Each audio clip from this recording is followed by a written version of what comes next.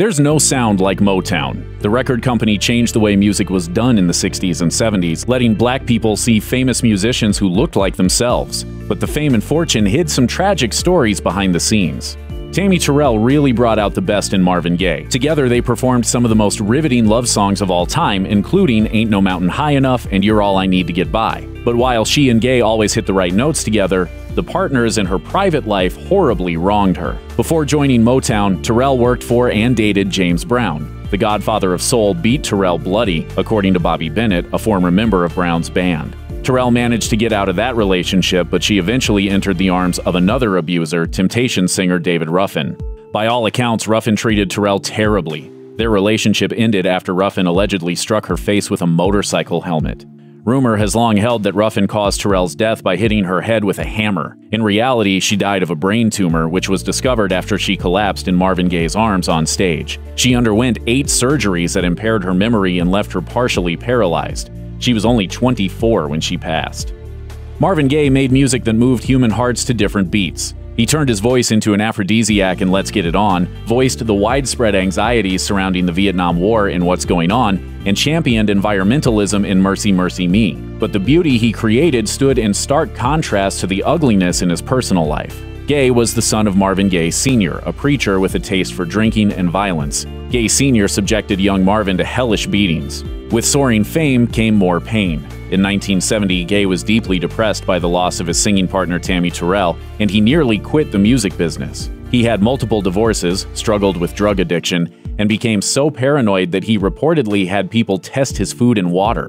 In 1983, he moved back home with his parents. On April 1, 1984, one day before his 45th birthday, he got into a fight with his father, who shot and killed him. My blessings actually outweigh all of the negative things that have occurred in my life, and it's that fact that probably makes me happiest.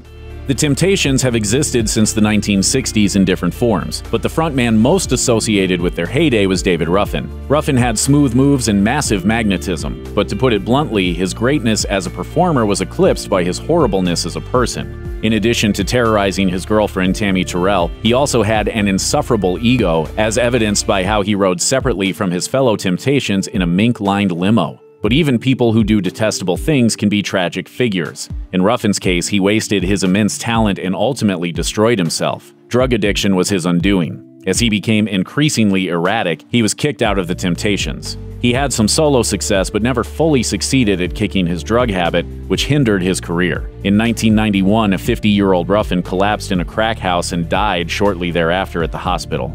Before 1962, Motown had never had a top 10 song, but then Mary Wells came along, and not only did she crack the top 10 multiple times, she also sang the label's first #1 hit, My Guy.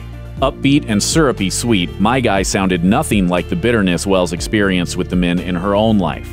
At age 17, she married Motown background singer Herman Griffin. They frequently argued. Griffin cheated with a prostitute, and he forced her to terminate 2 pregnancies. They divorced in 1963, and in 1964, Wells parted ways with Motown because she felt the company underpaid her. But then, her career floundered. Wells continued to have ill-fated relationships. She married Cecil Womack, had an affair with his brother, and later attempted suicide because of the intense guilt she felt. She then became addicted to heroin. Also a heavy smoker, she developed cancer of the larynx, which destroyed her voice. Reduced to whispering her songs, she could no longer perform, went broke from medical expenses, and got evicted from her apartment. A slew of celebrities and supporters, including Bruce Springsteen and Phil Collins, helped her financially, but nobody could save her. She died at age 49. Despite thriving in the limelight, the Temptations had their share of sour notes. Perhaps none played out more painfully than the downfall of Paul Williams. He was one of the group's original lead singers and the only founding member who didn't originally drink alcohol.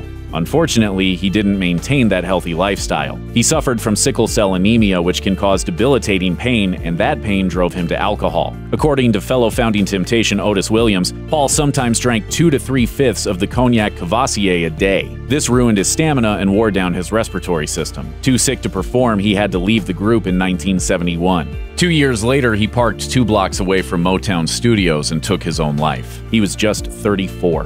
If you or anyone you know is having suicidal thoughts, please call the National Suicide Prevention Lifeline at 1-800-273-TALK.